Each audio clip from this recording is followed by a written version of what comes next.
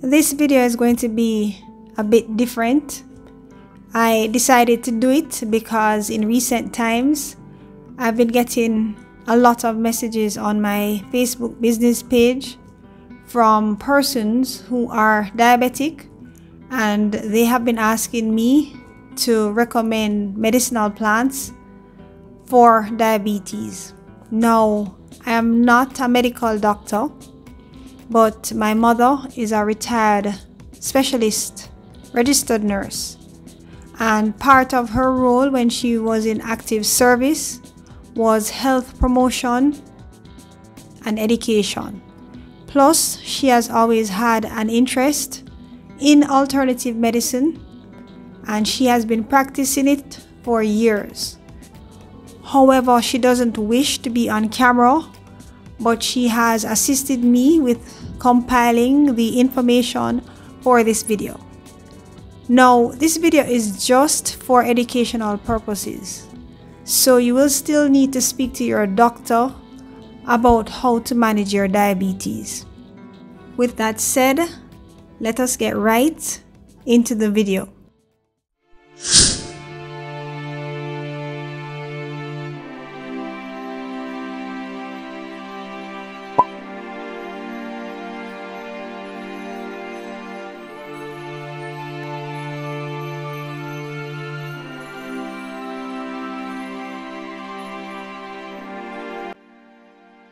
All vegetables are beneficial to diabetics, but there are certain vegetables that are very good for diabetics.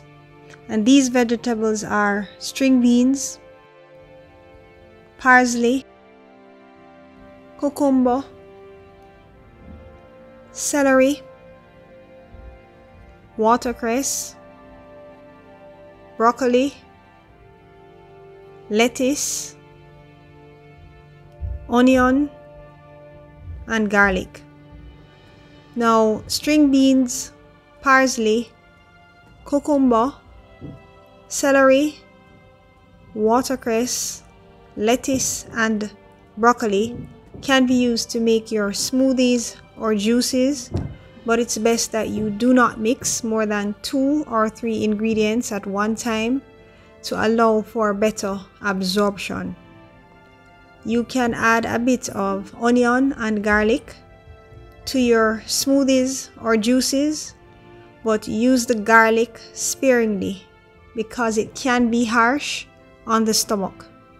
Plus, garlic has several medicinal properties which could interact with prescribed drugs. These vegetables can also be steamed or had raw as well.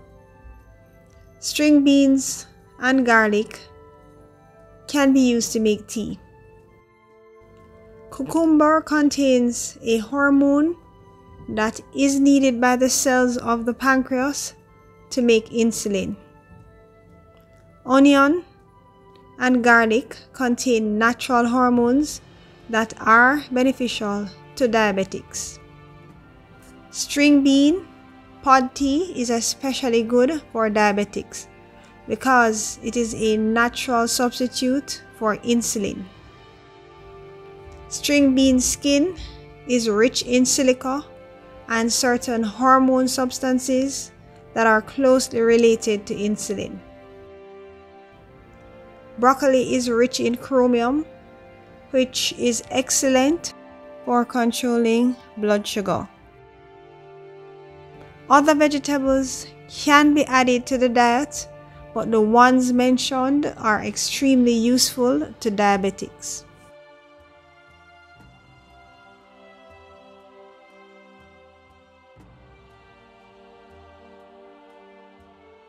Based on research, the following medicinal plants and spices are useful to diabetics. Aloe vera is one of the plants, and for this plant you can use the pulp of the aloe vera to make a smoothie, or you can take the supplements. The next plant is guava, and for this one you can take the leaves and use them to make a tea, This tea has compounds that can inhibit the absorption of certain types of sugar so that sugar levels don't spike after you have your meals. There's also cinnamon and ginger as well. For your ginger, you can take it by using the powder or freshly chopped ginger root and just sprinkle it on your raw or cooked food. You can also take the supplements, or you can brew ginger tea. Bitter melon is also good, and based on research, when you take it in the form of its seeds, blended vegetable pulp, juice, or supplements, it can help to reduce blood sugar levels. Lemongrass can be used to make tea, which is also effective at reducing blood glucose as well. Cactus leaves of Tuna and nopal cactus contain a large amount of natural organic insulin, and these cactus pads can be eaten raw or cooked. Mango leaves can also be used because they can improve insulin production, and there are various studies that have highlighted the benefits of mango leaves in managing diabetes by lowering blood sugar levels. And for this one, a tea can be made from the leaves. The next plant is Spanish needle. Spanish needle extracts and compounds have demonstrated anti-diabetic activities, and studies suggest that it can be used as a remedy for diabetes. A tea can be made from the plant and consumed. Guinea hen weed is another medicinal plant that has been found effective in helping to lower blood sugar levels. A tea can also be made from the plant and consumed. Leaf of life plant has been found to have anti-diabetic properties, and the juice extract is used to help manage diabetes.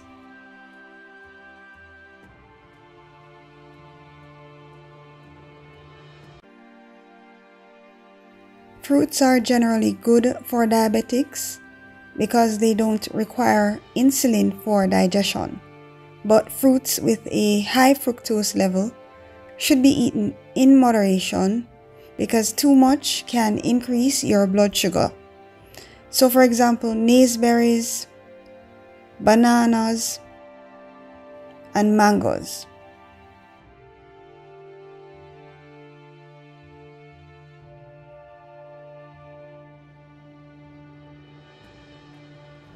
Carbohydrates are very necessary for diabetics, but they should be unrefined, natural, and slow digesting. So for example, things like oatmeal, corn, dasheen, sweet potato, and plantain, for example. And it's important to watch your portion size.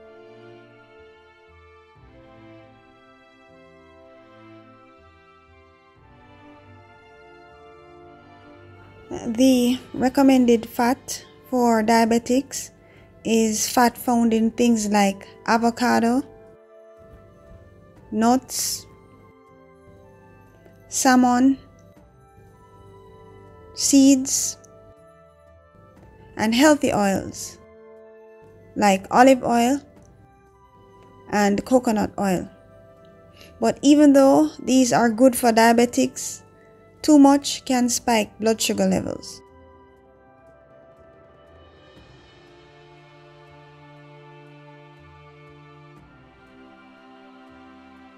Avoid fried foods and use cooking methods like baking, grilling, and steaming, for example.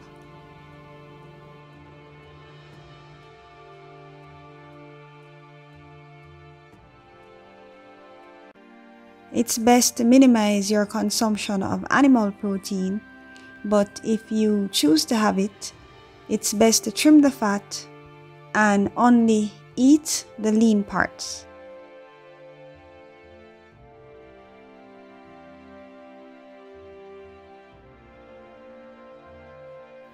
Avoid overeating. It is best to have 4 to 5 small meals daily as opposed to 2 large meals.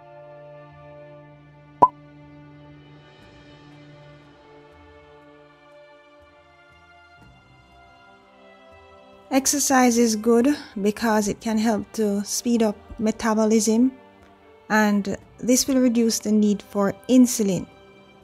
Exercise is actually the next most important thing apart from dietary considerations. So you can do things like swimming, jogging,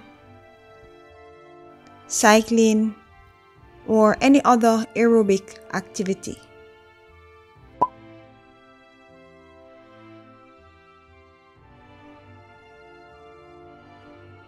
Diabetics should try to manage all mental and nervous stressors as much as possible because diabetes and stress aren't friends.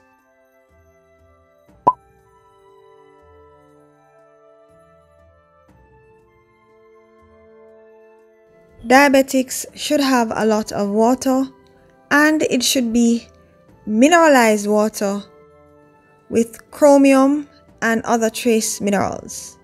So for example, you can find this in spring water.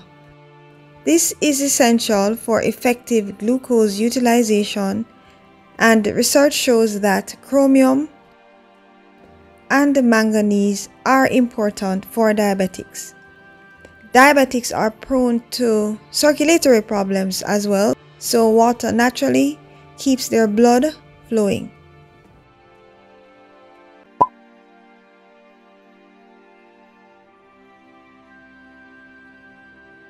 If you're diabetic, then you should see your medical doctor regularly so that he or she can see how well you have been managing your blood sugar. To correct advanced diabetes through nutritional and herbal means can take a very long time.